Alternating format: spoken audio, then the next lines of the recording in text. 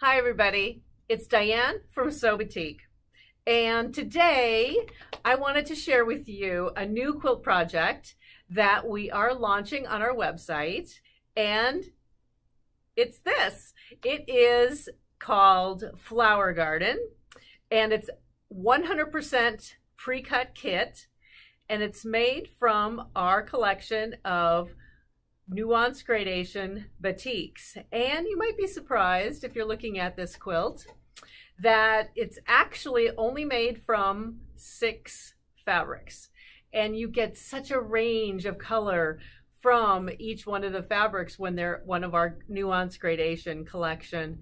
So I wanted to show it to you, and first and foremost I wanted to apologize. It is not quilted yet. We just finished it, and we have a little surprise coming down the road, but we are going to be quilting this, and we're going to take you through the process of quilting it, hopefully over the next couple of weeks, so you'll see how it turns out. But I couldn't wait for it to just be quilted, and I wanted to share the project. This little tutorial is going to take you through the process of making the blocks and putting the quilt together. So enjoy the next few steps. But first of all, I wanted to show you what it looked like, and we'll get into the step-by-step of making the quilt. Enjoy this process and send us some questions if you have any. Take care. The fabrics that we selected for our flower garden are all gradations, and I love the gradations when working with quilts, simply because, especially a pieced quilt or one that has smaller pieces, because you actually can't even tell it's a gradation, and you get such a variety of shades in your project. And it just kind of depends on where you put each one of the shades and how you use the fabric. But for the flower garden, we selected 5 fabrics. The first is Hyacinth Violet, and it transitions color from this really beautiful, almost looks kind of petunia-ish, but it's brighter, to a beautiful purpley blue. Turquoise, which just shades from dark to light, so it's only one color. We have another one that's only one color, which is Black Cherry, and it goes from the darker shade to the lighter shade. Atlantis is one that I know you guys have seen a lot of, and it transitions in color from an ocean blue to a beautiful grass green. And this one I really love for backgrounds and other projects that you can put pre-cut flowers or anything on it. Just kind of makes its own background without having to piece anything. And the 5th fabric that we used is also a very popular fabric, and it's called Tequila Sunrise, and you can tell. It goes from a beautiful goldy yellow all the way, transitions from an orange all the way to a very beautiful red. And you'll see this one in various ways in our quilt project, and it's wonderful. The background, I'm going to pull this out from the bottom of our stack, is Nautica. And this one doesn't transition as much. It's meant to be a pretty dark blue with just a subtle hint of transition. So it goes from the dark blue here down to more of a, actually even changes in intensity of blue to a little dustier shade of blue. And this is the entire background of our project. I'm going to show you one of the blocks by itself so that you can see how one of these fabrics transitions in and of itself into the flower petals in our block. So the background, and not each one of the background points is even the same shade, and it gives it a really neat look.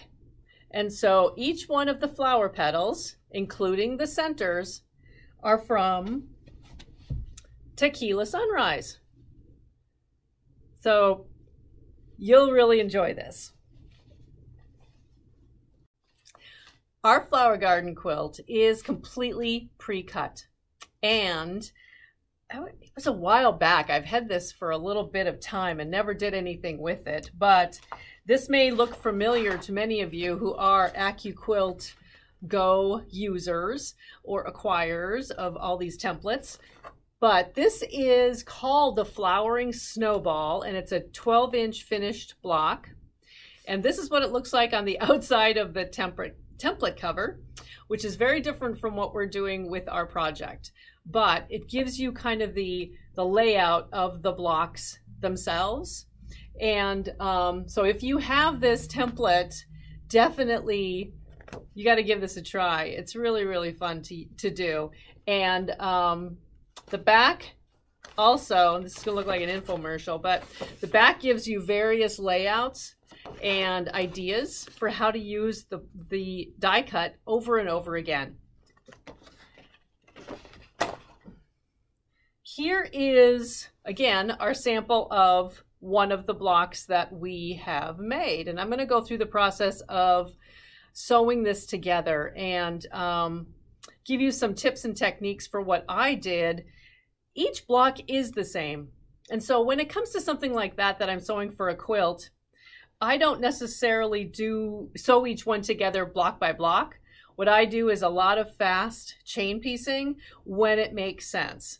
And this project did really give me the opportunity to do that. So let's take this block apart and show you each one of the pieces, and we'll go through the steps to what I did kind of briefly on how to sew them together, and then we'll go to the sewing machine and put it together. Here is a sample of the Flower Garden block. This block, we incorporated the Tequila Sunrise fabric in the 4 petals and in the center square. Each one of our 30 squares uses the yellow from Tequila Sunrise. Let's take this apart so you can see how each one of the pieces goes together. And okay, we're going to start with the 4 corners.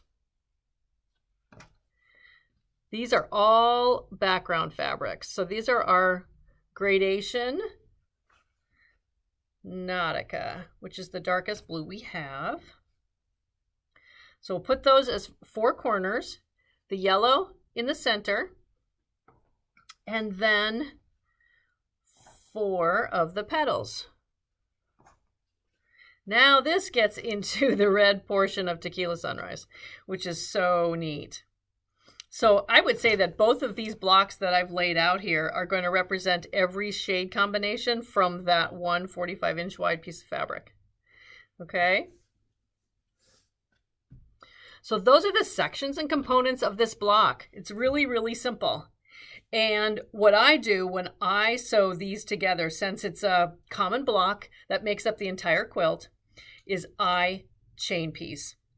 And I'm going to start by removing some of these pieces, and then we're going to make the block so you can see how easy the block is. And so disregard any curves. They are so simple to sew. Okay?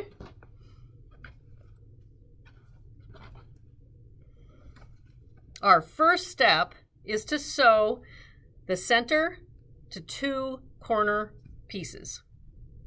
This is simple. We're simply going to use our basic stitching of right sides together, stitch a 1/4 inch, we're going to fold it back, then we're going to lay the other corner on, and we're going to stitch a 1/4 inch, and we're going to fold it back. We're not even going to press.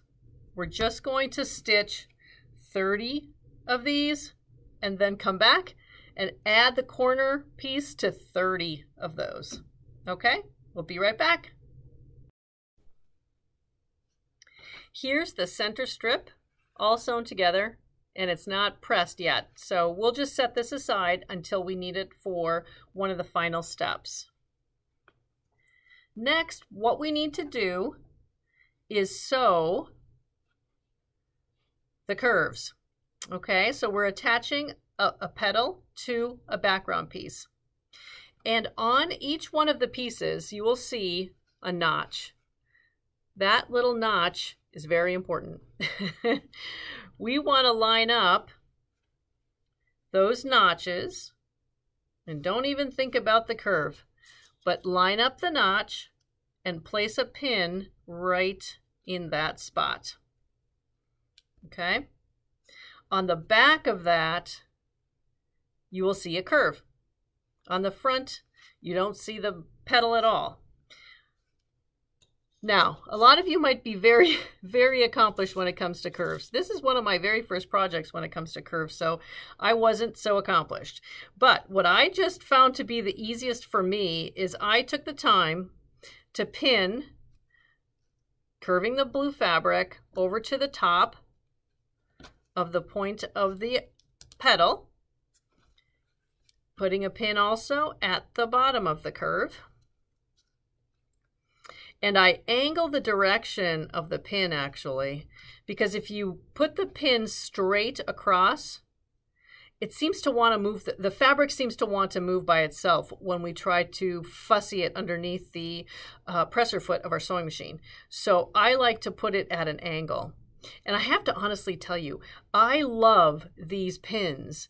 These pins, I'm just going to take a minute to tell you, these pins are the magic pins, and they are so extra thin and tiny, and they just seem to work beautifully with a tightly woven batik, whether it be a cotton or a rayon. I absolutely love them. So if you're in the market for new pins, definitely go for these. So now we have each one of these pinned. I'm going to go ahead and pin the second one as well, because like I said, I really like to chain piece. This way I'm not getting up and down from my sewing machine if I'm not sitting in the same spot, or having to use so much more thread. I don't know, I just like to stay in one spot until I need to move and get the next piece of fabric going, okay? So for one petal, or for one block, you're going to need 2 sets of petals. So I'll start by sewing one and then sewing the next, and then we'll come back and do the other side. I also always cut my threads while I'm processing while I'm sewing. So I cut my threads, cut my pieces apart, take out the pins for the next curve, and then see what happens? Voila! And your edges are aligned on both sides with a nice curve in the middle. Okay? It really is a very simple curve to piece. You can't get it wrong. Anyway, that's a good quilt for me to work on. So here's another petal. Let's finish the other side. And we're going to line up the center, put a little pin in there, curve the top blue fabric. And I will tell you, I always, maybe I mentioned this before, I always sew with the blue fabric on top of the other fabric, simply because it moves more. The flower petal fabric, we don't want that to stretch. We just simply want to follow that along. So there's number one. Now we're going to grab the next and last flower petal and match up the centers, pin, match up the end, and pin it. And one more.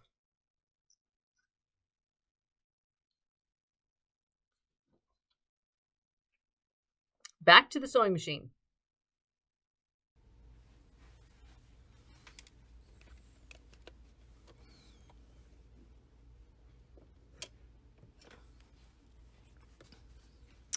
As you can see, I am leaving the pins in. So that probably breaks every rule of everybody who's ever told you to always remove pins. But I find first and foremost that the pins that I'm using are so thin that I've never hit the pin, but I don't want to move this so early to shift any of the fabric when I'm working on this curve. So I'm just going to get this started, following my 1/4 inch, and then I am going to tuck that one out of there. And then sew a little bit more. Now, you'll see that the blue fabric has more of a curve to it, so it's got extra fabric. So just guide this along, okay, as your 1/4 inch till you come to the middle. And I just went right over the top of it. Then move it just a little bit and keep the blue right on top of the curve of the orange fabric below. And then once you get to the end, you may see a pucker there, okay? Don't worry about the puckers. They never end up in the seam. Lift up your presser foot if you have to. You don't do this every time. I just noticed the pucker there. And then sew through it. Leave your needle in. Get your next piece of fabric, your next little portion, and continue sewing just like you did before. I've started that one. I'm going to remove my needle or my pin, and then I'm going to continue along the curve. There really is very little adjusting that's needed. I do pull this one out a little bit and then keep it going along the curve, sewing a 1/4 inch.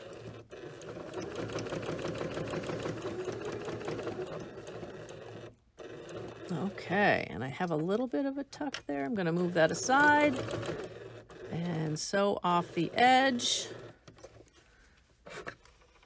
Clip. And there's 2 of them sewn. Let's go back and add the other pieces. Okay, I've sewn the second petal on, and we're going to take out these pins. Whoops. I guess I can go to the right side here. And cut these 2 pieces apart.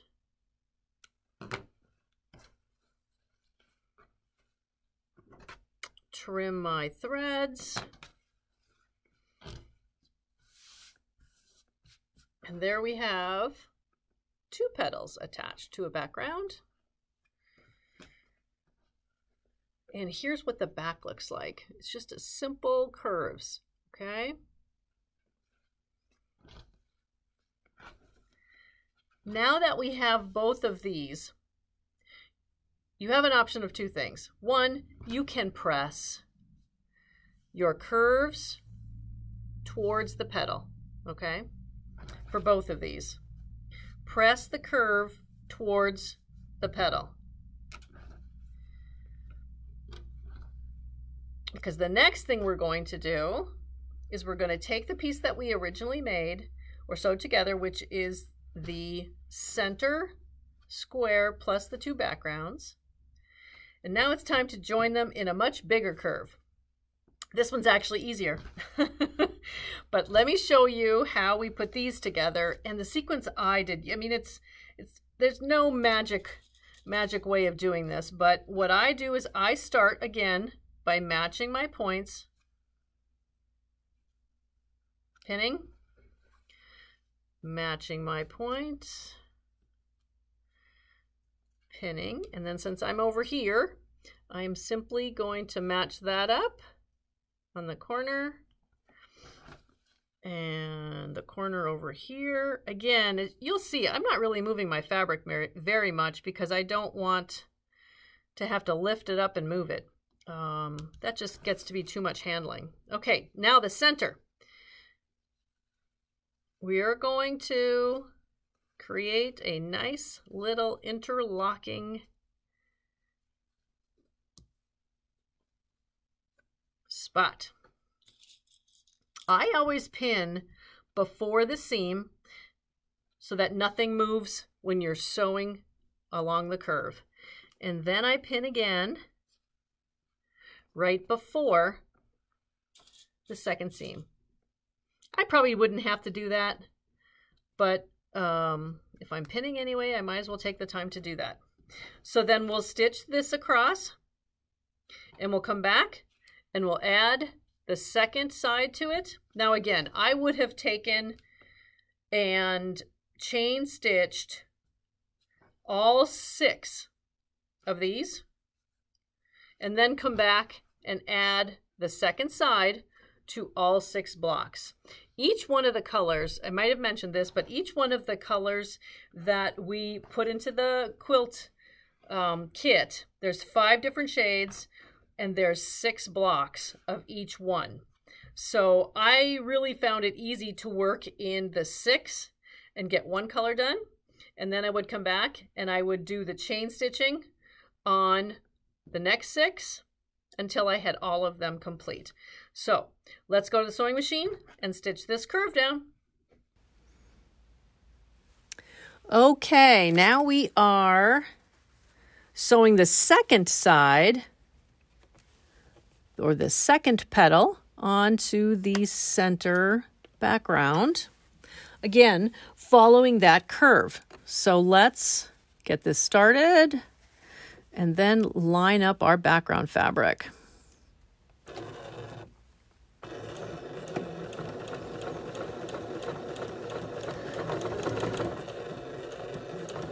And I do have to say, when working with curves, or until you really get the rhythm down on how you like to stitch along your fabric using your machine, you know, this isn't a race. So just get it so you really feel comfortable that everything is lined up. And hopefully my hand is not in the way there. And then you can't help but having amazingly perfect curves. Okay, let's get this started. Sew off one, start on another, remove the pin if you'd like. There we go.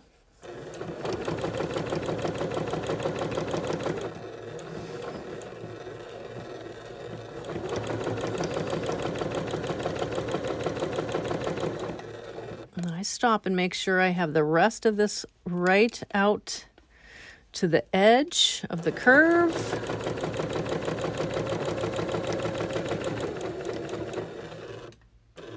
And there we have it.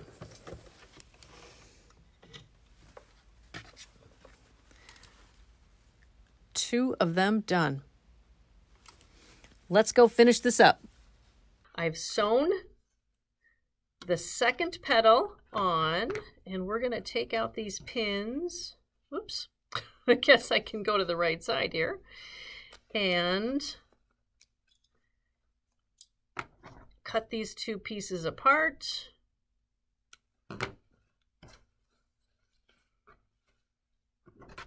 Trim my threads. And there we have 2 petals attached to a background. And here's what the back looks like. It's just a simple curves, okay? Now that we have both of these, you have an option of 2 things. One, you can press your curves towards the petal, okay? For both of these. Press the curve towards the petal. Because the next thing we're going to do is we're going to take the piece that we originally made or sewed together, which is the center square plus the 2 backgrounds. And now it's time to join them in a much bigger curve. This one's actually easier. But let me show you how we put these together and the sequence I did. I mean, there's no magic way of doing this, but what I do is I start again by matching my points, pinning, matching my points, pinning, and then since I'm over here, I'm simply going to match that up on the corner and the corner over here. Again, you'll see I'm not really moving my fabric very much because I don't want to have to lift it up and move it. that just gets to be too much handling. Okay, now the center. We are going to create a nice little interlocking spot. I always pin before the seam so that nothing moves when you're sewing along the curve. And then I pin again right before the second seam. I probably wouldn't have to do that, but if I'm pinning anyway, I might as well take the time to do that. So then we'll stitch this across and we'll come back and we'll add the second side to it. Now again, I would have taken and chain stitched all 6 of these and then come back and add the second side to all 6 blocks. Each one of the colors, I might have mentioned this, but each one of the colors that we put into the quilt kit, there's 5 different shades and there's 6 blocks of each one. So I really found it easy to work in the 6 and get one color done. And then I would come back and I would do the chain stitching on the next 6 until I had all of them complete. So let's go to the sewing machine and stitch this curve down. This is the larger curve. So now we are attaching the center portion of the flower to one side of the flower petals. Okay, and so the curve is much bigger. And you see the centerpiece right on top here? Always work with the blue fabric on top. And you'll see it just naturally fits right along the curve. So just sew along, pulling the fabric if you need to, and disregard that I didn't take out the pin, but that's, I leave them in. I don't want things to move on me, and I don't know if that's the main reason why everything lines up so successfully on this project, but for me that works. So I'm going to stick with whatever happens to work. Now, it looks like there's going to be a little tuck there. I'm going to pull that back. Sew straight along my center seams here. I am going to move that one out. There we go. So that the seams join. And then I'm going to slow up a little bit, recreate my curve on this side. Keep stitching. Got another pin, slow down, don't hit it. There we go. And I had a little bit of a problem with this one, but I think we'll be able to fix this and finish this off right there. Okay.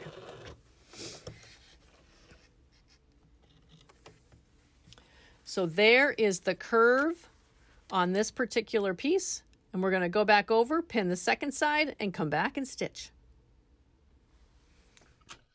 We just finished sewing that big curve, and trim, remove the pins, and look at that. Spectacular. That's what it looks like on the back. And now we have one more to go. And then we'll have a completed block. So the last portion of the flower petals, I'm feeling very repetitive. Pin the center, pin the center,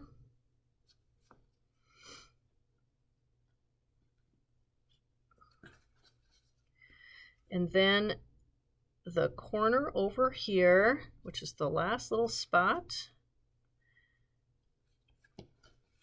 Corner over here, which is where you start sewing.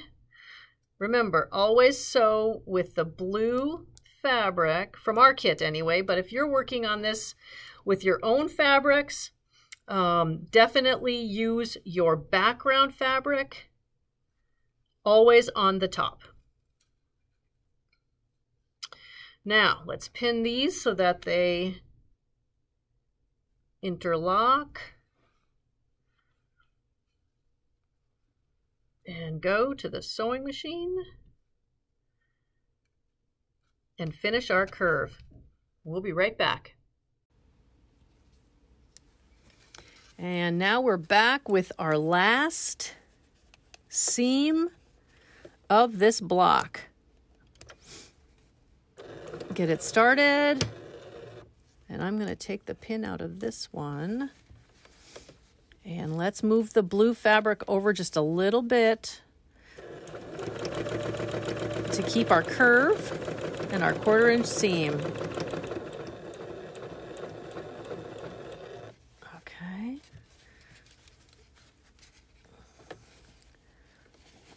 If you have to, pull the bottom piece as you lift the blue as well. And then once we come up to the center, we want to always sew straight across. That is not a curve. Done with the seam. And then we're going to position the second curve of this and just follow the 1/4 inch seam allowance. These guides are great. Can't exist without a 1/4 inch seam guide. And it looks like it's going to pucker a little, so we're going to what? We're going to lift this up, push the fabric back, put the presser foot back down again, and finish our seam.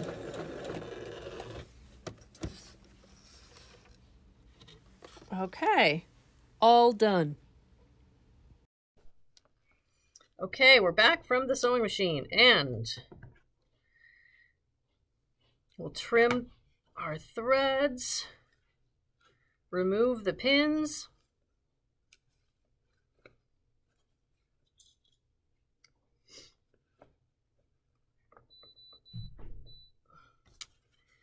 and what do we have?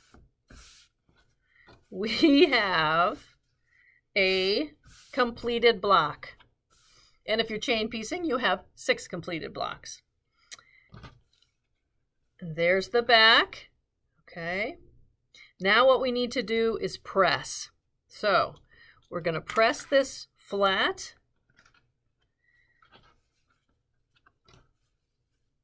And continue making our blocks. Hi again. Well, we're back, and you've learned how to make each one of the flower garden blocks, starting with 1 and ending up with 30. And I really, really hope you enjoy the simplicity of this project and get on our website, and hopefully you will enjoy the project kit as well. Remember, it's 100% pre-cut. So you just start sewing, and it's a lot of fun. Actually, I shouldn't say that. You should start organizing the colors to figure out what you want to do. There's so many different ways to put together a project like this. You could have I just randomly put the blocks up because I did kind of want it to look like a flower garden, but they can be diagonal. You can put the colors together in some sequence. You can do anything you want to do. You could also, one of the things I was thinking of is you don't even have to put the same color petal in the same block. And that would really give you a range of colors really, really creatively. And I think maybe also you see these circles. Some of the circles might come out a little bit more too if they're all one color or if they're randomly mixed. So thank you. I hope you've enjoyed our little educational tutorial on how to make the flower garden block. And again, subscribe to our YouTube channel so that you can see more of these fun projects.